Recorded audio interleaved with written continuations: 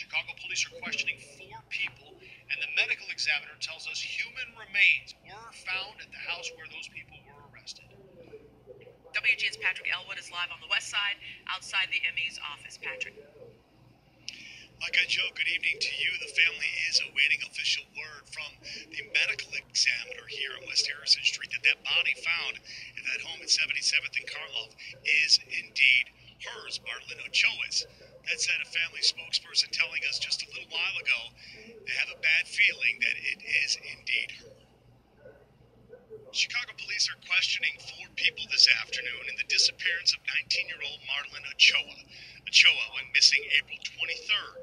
Her loved ones say she was going to that home on 77th Street to exchange baby goods by way of a Facebook exchange group called Help a Sister Out. Ochoa was 9 months pregnant. Police sources now believe she was lured to that residence.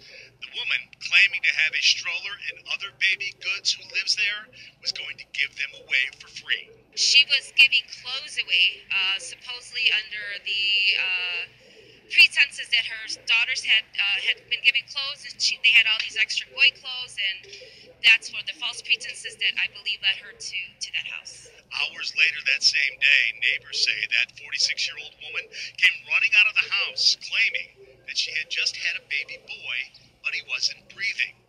Paramedics arrived, the baby was transported to Christ Hospital, where he remains in critical condition.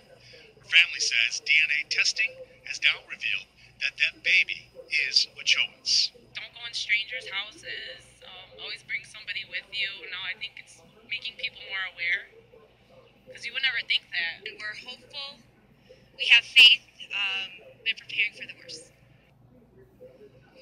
So police are not confirming that baby's DNA is a match to Marlon Ochoa's.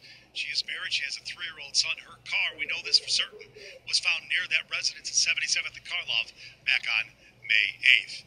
Suffice to say, as I throw it back to you guys in the studio, Mike and Joe, a lot of questions remain not only of her disappearance, but now of the subsequent investigation. Reporter for the West Side, Patrick Elwood, WGN News. Back to you guys in the studio.